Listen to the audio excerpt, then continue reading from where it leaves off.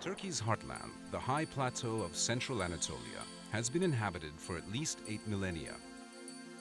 Among its most famous regions is Cappadocia, mentioned in the Bible and known today for its eerie volcanic landscape and delicious local wines.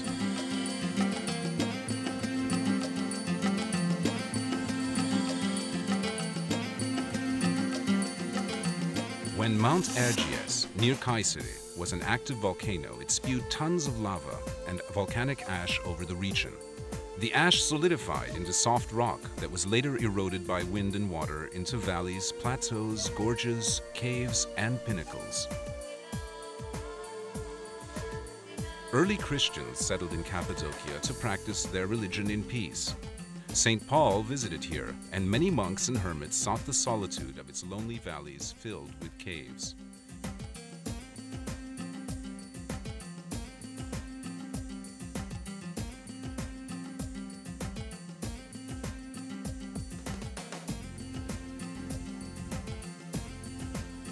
Today, Cappadocia is Turkey's most visually striking region. Visitors come from around the world to tour the Göreme Open Air Museum, a World Heritage Site sheltering dozens of medieval cave churches. Many of the church interiors are decorated with colorful frescoes of religious scenes. Perhaps the finest are the dark church, called Karanlık Kilise in Turkish, and the Church of the Buckle, or Tokalı Kilise.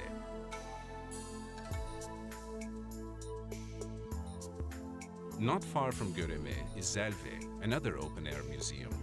3 steep valleys come together to form this historic area, which is also filled with ancient cave churches and dwellings. The Zelve valleys were actually inhabited until the 1950s.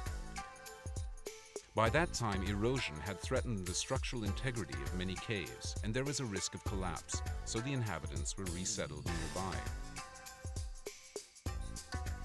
Dominating the Cappadocian skyline is the natural fortress of Uchhisar, rising above the town of the same name. This great rock promontory, 60 meters high, was hollowed out and made into a fortress by early settlers. Today, visitors climb to the top through a system of caves and passages to enjoy the spectacular panoramic views from the top. The town of Avanos, on the banks of the Kızılırmak River, is famous for its colorful Cappadocian carpets and red clay pottery.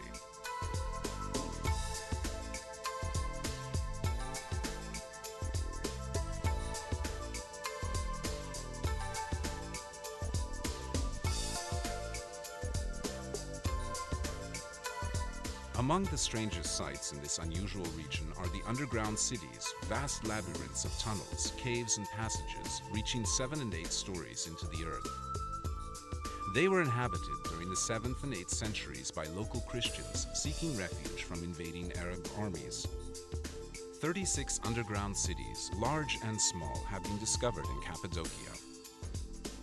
Each underground refuge has kitchens, wine and olive presses, dining halls, stables, sleeping rooms, storage areas, deep wells, ventilation shafts, and even churches.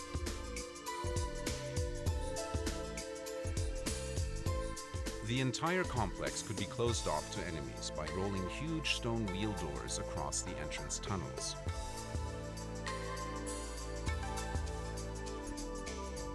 Konya, to the west of Cappadocia, was an important city in Roman times. During the Middle Ages, it was one of the chief way stations on the Silk Road,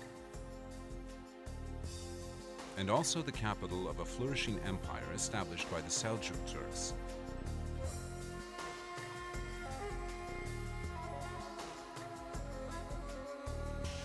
At the height of the Seljuk power of the 13th century, Konya was home to Mevlana Celaleddin Rumi, one of the world's greatest mystic poets and philosophers. Rumi's disciples became the whirling dervishes, Sufi mystics who seek spiritual communion with God through a captivating circular dance.